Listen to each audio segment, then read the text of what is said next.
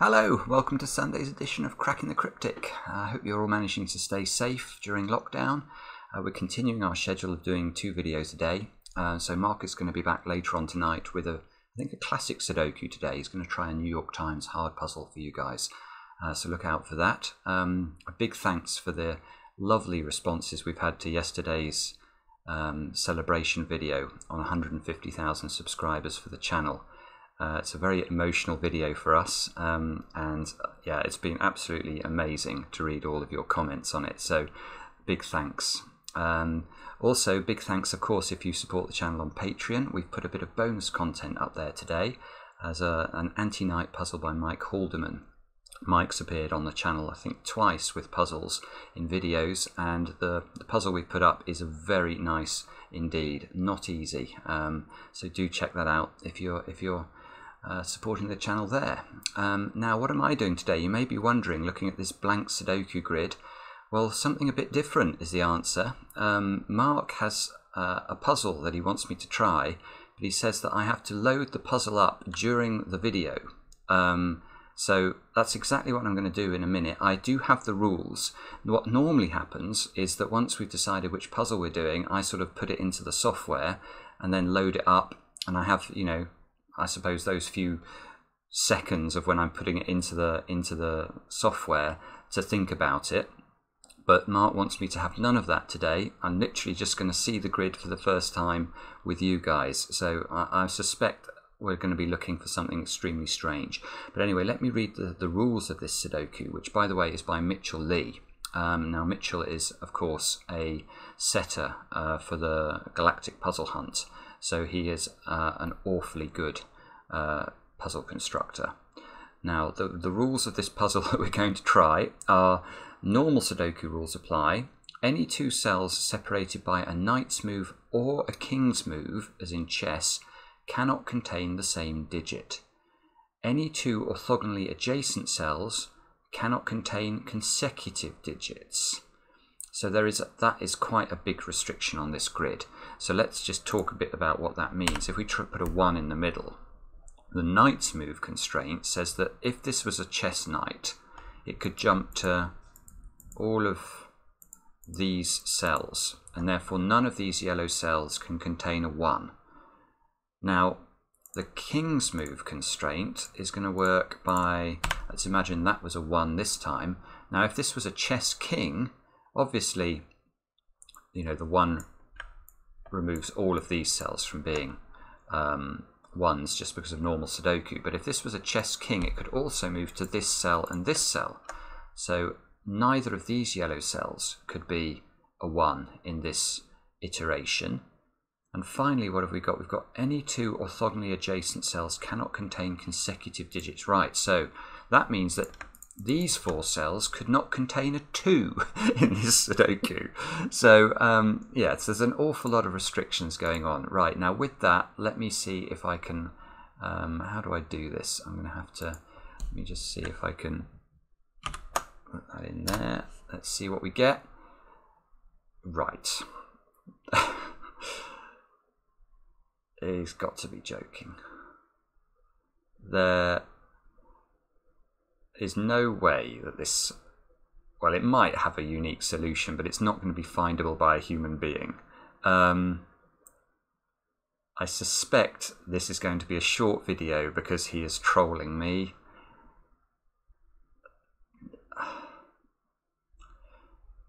And although I can put a 1 in this box, in the central box.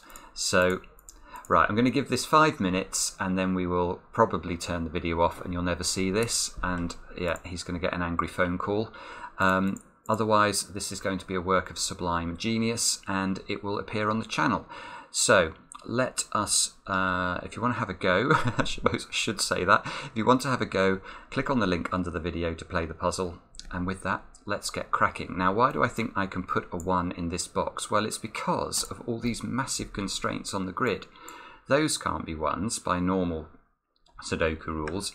Those 2 squares are a king's move from this cell, so they can't be 1. These are a knight's move from those squares, so they can't be 1. And that square is adjacent to a 2, which is consecutive. So that can't be a 1. So the 1 does in fact go there and there, because that we can't put a 1 ever next to a 2. So there is a little bit we can do here. Now let's check this 2. Does it rebound in here? I don't believe it. It does, doesn't it? Because look, these 1s all of a sudden have a potency because they can't have a 2 next to them. So all of those squares can't be 2. And this 2 sees that one by knight's move. So this is a 2 and that's a 2 because it can't be next to a 1. Right. But this is probably where you can't go any further because, I mean, there's just no communication in the top or bottom of the grid here.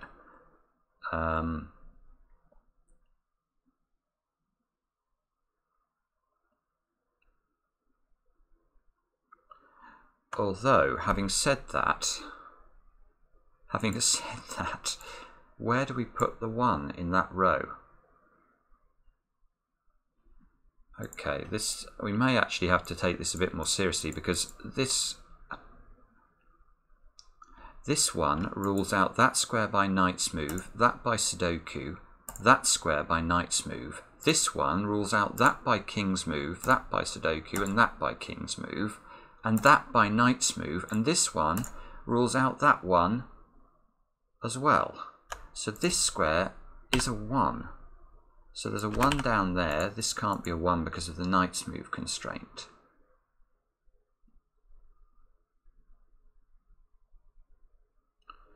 And now in this row 2 is restricted as well because this 2 sees that one by knight's move, that by king, that by normal, king, knight, normal from this 2. So the 2 is in one of those 2 positions. So the 2 is in one of these 3 cells in box 2. 1s have got to be in one of those 3 cells.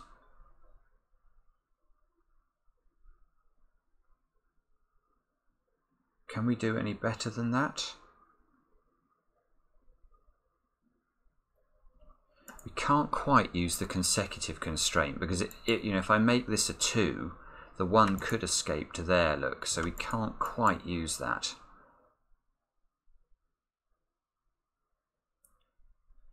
So we're going to have to look lower down the grid, and unless I've missed a restriction there, I can't see what to do at the top. I mean, I suppose that 1 rules out that square, that square, that.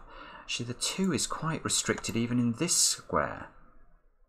So the 2 can not go here, here, here, or here. So 2 must be in one of those 3 cells. It's still not good enough. Right, let's have a look down here. So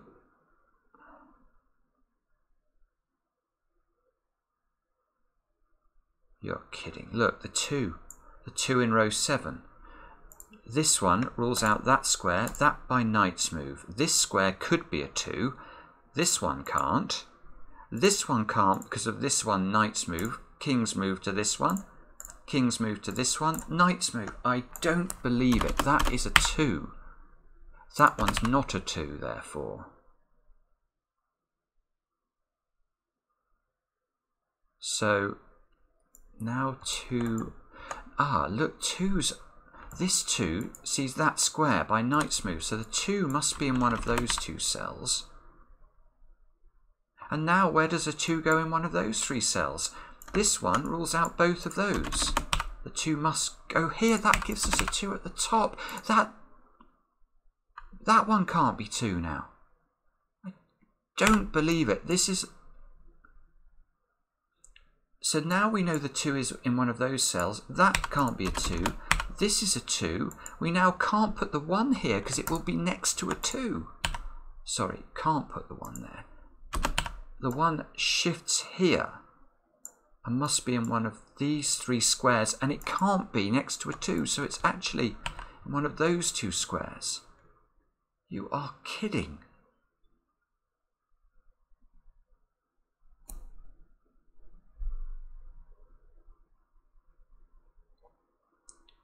Now, Yeah, look, this box, where does the 1 go? This 1 rules out those squares. The 2 and the 1 rule out this square. This 2 rules out that square.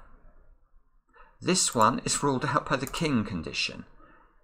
This 1 can't be a 1, because if it's a 1, neither of those squares can be a 1. This one by Sudoku, that one by the knight's move. So I think we're just left in this box. We're just left with those 2 cells to be the 1. And that means that's not a 1.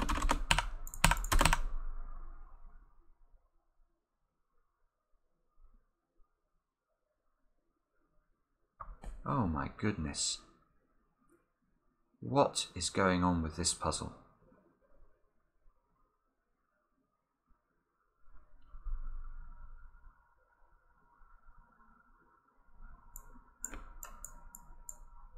I don't believe it. The 1 is restricted to those 2 squares in this top box, because this cell sees that one by the knight's move, sees that one, well, either by king's move from the 1 or orthogonally adjacent to the 2. This can't be a 1. This is the 1. You are kidding. So now we get left with this arrangement of 1s and 2s at the top. Now, this arrangement is quite interesting as well. It's sort of symmetrical. But if we try and put the 1 and the 2 far apart in either position, in the other row it will move them together, and that's not allowed. So actually we know that the 1 and the 2 must be exactly 1 cell apart wherever they appear.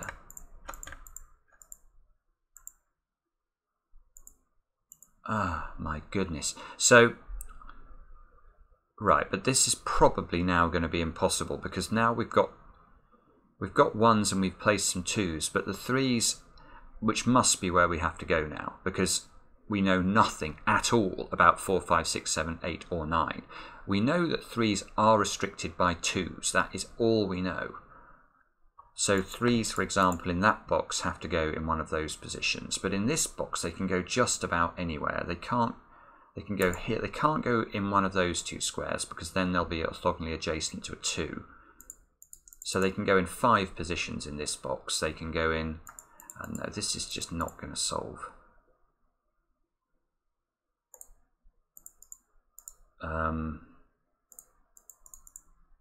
There's too many places. I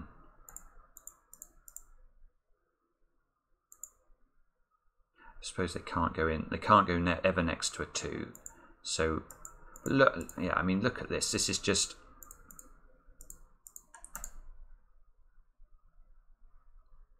And in this box, well, this is about this box is about the best box, because this 2 and this 2 rule out that square and that square, and this one rules out those 3 squares. So 3 is restricted there. Now I'm going to colour all of those in. Right. So the theory is that apparently we can resolve this pattern into 3s that are solvable. No way. Well, that one can't be a 3. Let's put that. I can see that because the 3's in one of those 2 places. That one can't be a 3, because if we try a 3 there, it rules out those 2 and that one by the knight's move constraint. So actually we can do another digit there. That one can't be a 3. Actually, that one can't be a 3 either, because if that's a 3, look, it rules out that one, and then the knight's and the king's move constraint rule out those 2 as well. So this one isn't a 3 either. It's actually amazing how much of a restriction this or this combination of rules turns out to be, but it's still very hard to believe that it's going to be enough to resolve anything here. That square's quite nice. That can't be a 3, because if that's a 3, it rules out that one by king's move, and those 2 by knight's move. So we can get rid of one more. Delete and colour.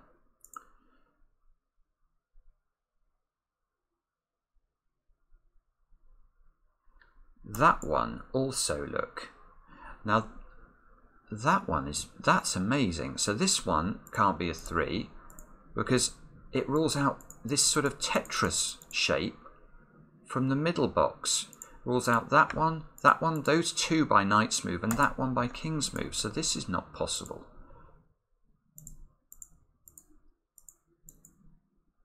Now this one is not possible because it sees that one, and that one by knight's move. You have got to be joking. Now we are getting somewhere, aren't we? Because now we know the 3 is in column 1 in this box. So that is not a 3. Now this isn't a 3 because it would see both of those by knight's move.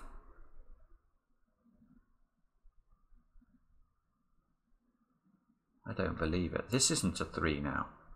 It sees every one of those 3 squares. So now this isn't a 3 by the same logic. It sees all those 3 squares. And now we've got a domino here. So this isn't a 3. This can't be a 3.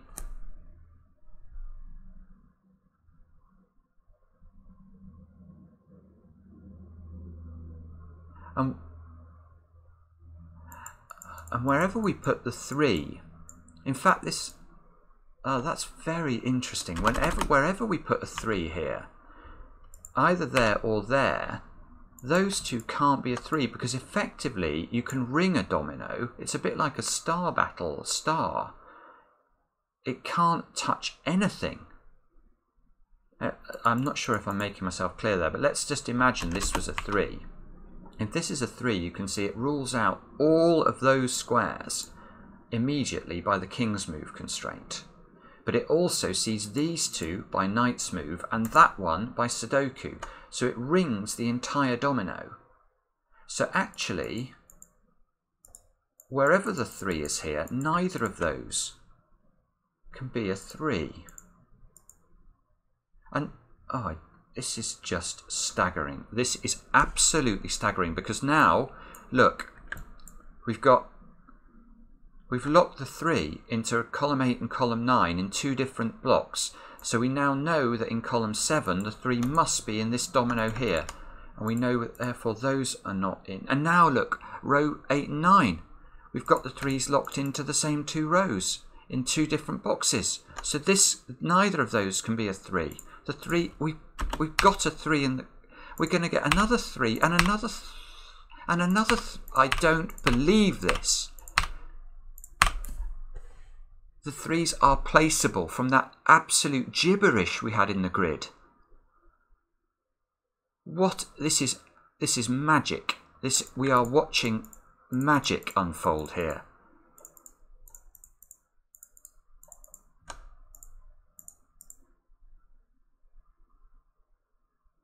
Oh, now look, this 3 is next, it can't be next to a 2. The 2 must move here. Therefore, that's the 1, this is the 1, and this is the 2, and we've disambiguated all of this as well. Oh my goodness. So now we move on to 4s, presumably. We've done all the 1s, all the 2s, all the 3s. You could not believe it. Now, it's possible the 4s are going to be easier, you know, because there's less space in the grid now. 4s are already quite restricted. In fact, in this box, the 4 must be in one of those 2 cells. This is going to solve, isn't it? This is going to solve. I am pretty dumbfounded, I have to say. That is... If this solves...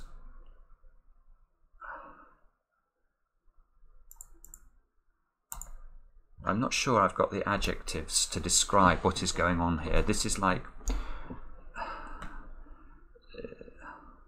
the universe is singing to us here. This is just absolutely unbelievable. 4s, right. So the 4s here rule out that one. we've got a domino here. We know what we do with dominoes. They cannot have 4s anywhere near them. That places a 4. Places a 4. Places a 4. Places a 4. Those two are both ruled out. That one by the king's move. Place that 4. Place this 4. 4 here. It's just absolutely unbelievable. The fours were easy. Let's get rid of the colouring and move on. So 5s now. So already, yeah, the 5s are restricted. They are very restricted. It can't be next to a 4. Whoa, look at this. We're going to be able to place a 5 in this cell immediately. And here. That's the only place a 5 can go in the block. 2, 3, 5s. We almost don't need colouring here. I'm going to keep going with it. Oh, that one is much worse there. Look, that can go in a lot of places. And there. Okay, so where do these 5s resolve? Well, this one obviously it must be a 5. That must be a 5, therefore. That resolves everything there. This 5 sees those 2.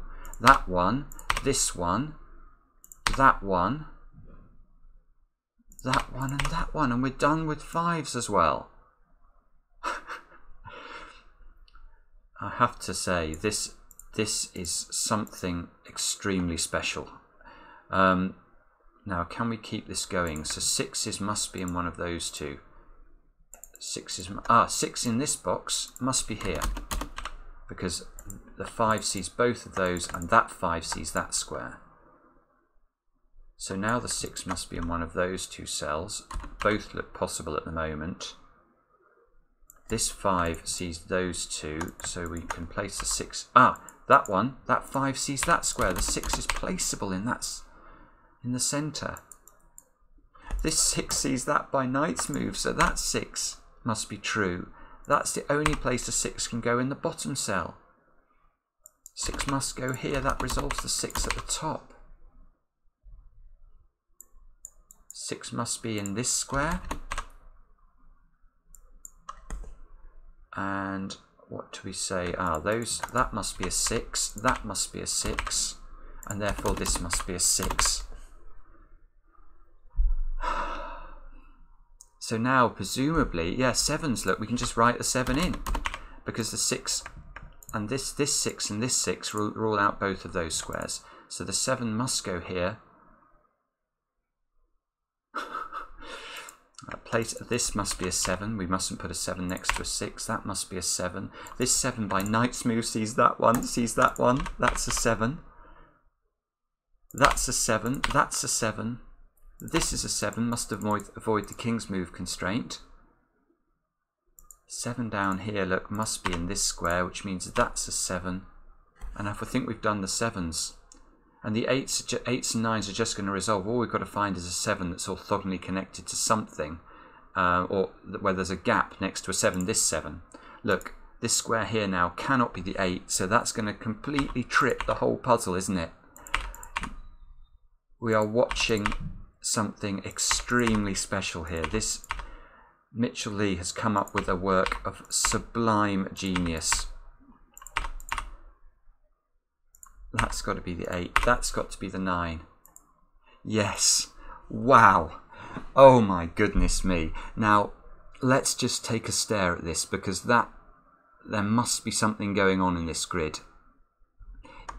We've got the central cell is a 9, so I'm just wondering if we've got symmetry here. Let's click all the 9s and highlight them and then have a look.